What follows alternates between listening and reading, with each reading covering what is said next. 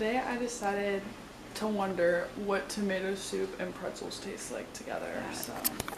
So first I'm obviously cooking the tomato soup. This is the tomato soup I'm using. Dump that in there. Alright, I'll just use this one. That is so dark. And then there's also this container of pretzels that I've been having sit in my pantry. I thought, why not see if it's good or not? I got very curious with the limited amount of snacks we have right now. Okay guys, it's bubbling. Okay guys, so here's the taste test.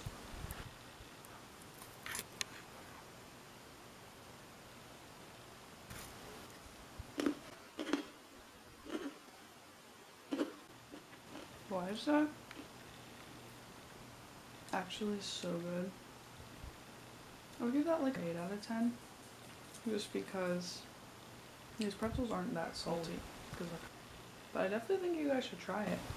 Don't call me weird. Bye guys.